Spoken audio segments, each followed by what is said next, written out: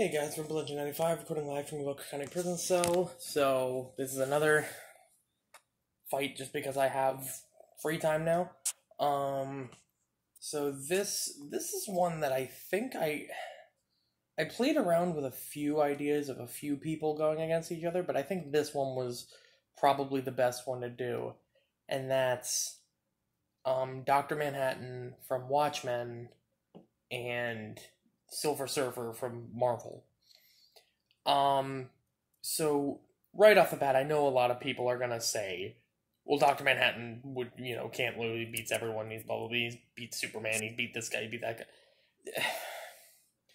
I'm not gonna sit here and, oh, you should put him against Galactus, you should put him against, like, the literal fucking, actual god or something.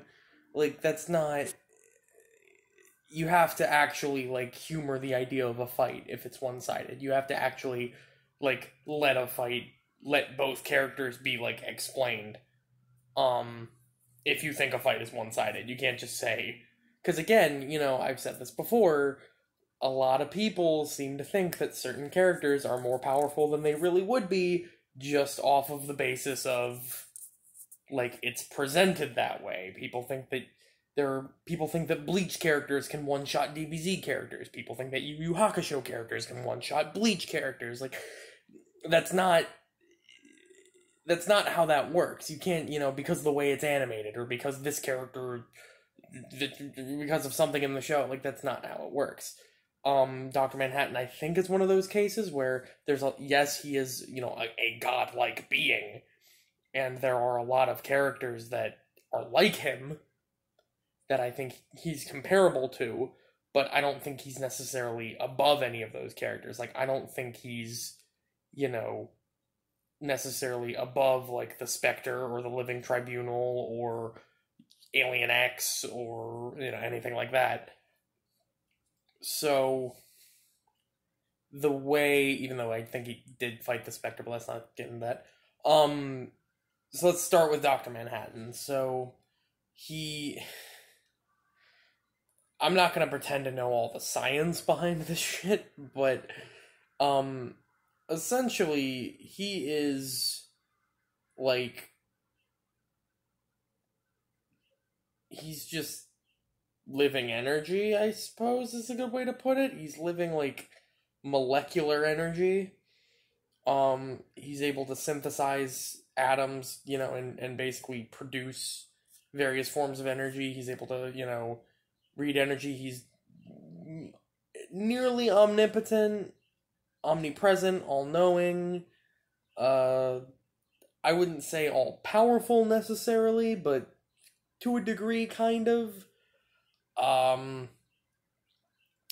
He has limited versions of these abilities, right? So, for instance, he can't... So, one thing is that he does not have a corporeal sense of time anymore, right? He has a corporeal sense of time, not a linear sense of time, right? He does not... His consciousness, basically, lives in the past, present, and future simultaneously. So he is able to so in a sense, he's able to, like, not really time travel. I mean, he can time travel, but that's not how he necessarily does it. But, however, depending on the incarnation you use, sometimes that's, like, absolute. Like, he has complete knowledge of everything that will happen, everything that has happened, everything... Right? In some cases, he's gone back to, like, the dawn of time, and he's learned it all manually. And in some cases, it's just, like, limited to himself. Like, he can only see his own future and his own past, but he can't see, like, events beyond that. He just, So that really depends, And then you've had characters like Doctor Doom and shit who have done that, too. Who've gone to just traveled back in time and then waited. You know what I mean? So, if you're gonna say that Dr. Manhattan has to be able to do that, well, then you're saying that Doctor Doom is on an equivalent level for that sort of thing. So, speaking of Doctor Doom being able to replicate magic and technology, Dr. Manhattan being able to basically recreate any form of energy, whether it be quantum energy, ambient energy, nuclear energy, what have you. He's also been able to read and identify magical energy and reproduce magic, right? So, like, Zatanna and Etrigan would be, using spells against them, and he was able to actually mimic those spells just by saying, like, okay, I don't know how magic works, at least not in the way that you do, but I am able to read the energy signature of the magic that you're using, and by matching that energy signature and seeing its flow and everything, I can recreate your movements based off of how you're able to do them. So he doesn't really obtain an understanding of magic or its properties, but he is able to replicate it in terms of specific things that he's seen. So essentially, with his actual abilities, basically untouchable in terms of, he can become intangible. He can even attack other intangible beings, like the Martian Manhunter. He's been able to basically just be impervious to certain things.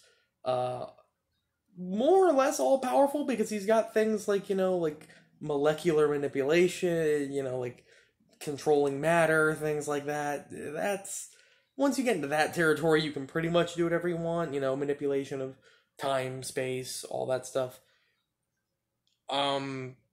The only real weakness he has that I'm familiar with is tachyon particles, which is a very specific weakness to have for such an all-consuming spectral character. For it's like, this character can do literally anything but tachyon particles, which are like common. You know what I mean? It's not like this rare, it's not like Superman where it's like this rare rock that only exists because his planet blew up. It's like, no, it's like tachyon particles are just like a cosmic, they happen, So it's like, that's just, I don't understand. That's kind of weird that anyway, so like tachyon-based radiation, tachyon beams were used against him to weaken him. It's not that he's necessarily weak to them, like he dies if he's hit by them, but it's more so the fact that, like, he doesn't... It's the same with Superman and magic. Like, he's not weak to magic, he's vulnerable to magic, right? He doesn't die if he's hit by magic. He has no more defense against it than, like, anyone else. So yeah, Dr. Manhattan has no specific defenses against... He has no way to really defend himself against tachyon-based attacks, right? I'm kind of short-selling him here a little bit, because, I mean, the character can, in theory, do, like, whatever. I mean, I don't want to say that, oh, he'll beat anyone because he can just make that person not exist, or, I'm not into cheap shit like that. Or it's like, he can just you can just take the person's power away, or he can just do this, or he can just do that. That's not how that, I don't think that's how that works. But, yeah, so he can theoretically do, I don't want to say anything, but Dr. Manhattan can theoretically do pretty much anything. Like, so, when you're dealing with characters like this, and Silver Surfer is very similar, just heads up, I'm not going to be very... particular about my analysis of Silver Surfer.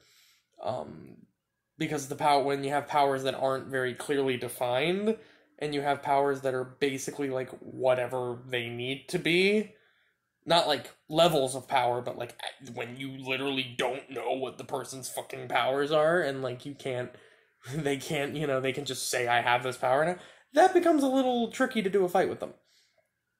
So, yeah, so Silver Surfer, like I said, same vein pretty much as Dr. Manhattan, made a Herald of Galactus,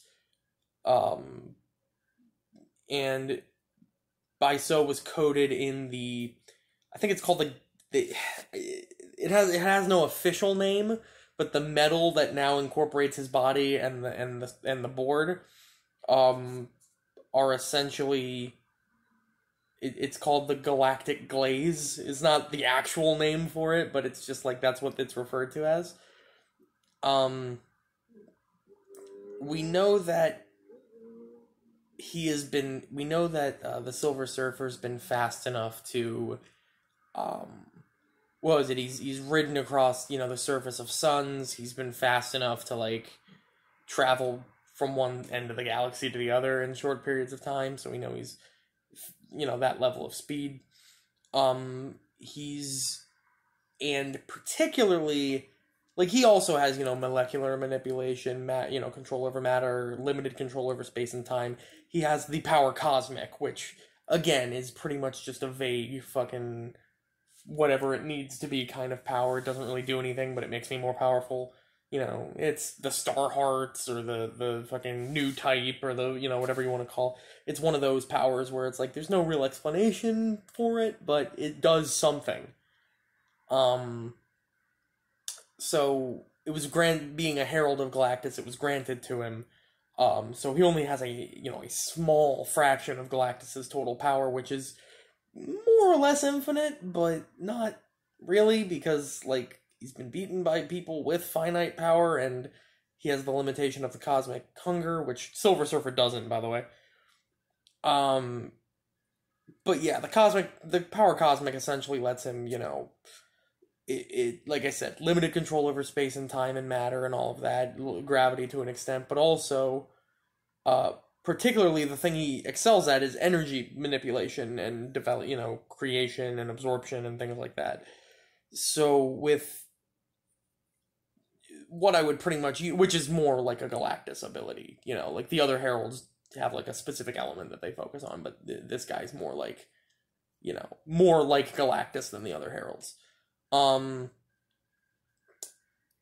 I believe he's actually considered the strongest of the heralds, and is one of the few heralds that actually, successfully, like, they all turned on Galactus, but like he's the one who successfully broke out and it was like, stop. So the Surfer's abilities of, like, high-speed travel, interdimensional travel, energy manipulation, basically, to get into the analysis here, because I can't remember too many, like, examples of the Silver Surfer. Look, you gotta be like a Silver Surfer fan to really know anything about the guy. He's one of those guys. He's like Daredevil, like, or Dr. Fate or something. Like, you have to read his books. And I'm sorry, and I did a very base level information, look when I did this, but let's just get into the analysis here. So I think overall, in terms of, like, power, I think Dr. Manhattan has more so. I don't want to say that it's, like, infinitely more or anything, but I think he is, higher on the power spectrum than Silver Surfer is. I don't really know how close it would be, particularly.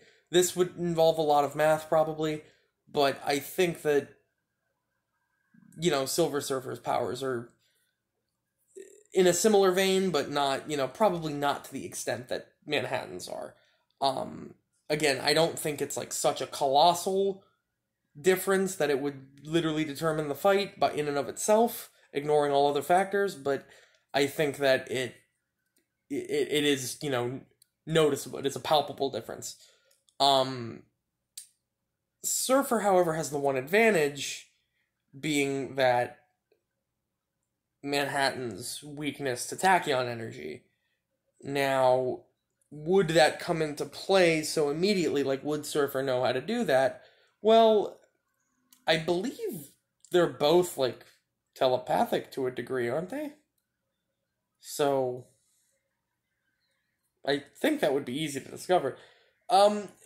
That's basically the determining factor. I think if that comes into play, if the tachyon energy weakness comes into play, Surfer has a chance to win. Otherwise, I think it goes to Dr. Manhattan.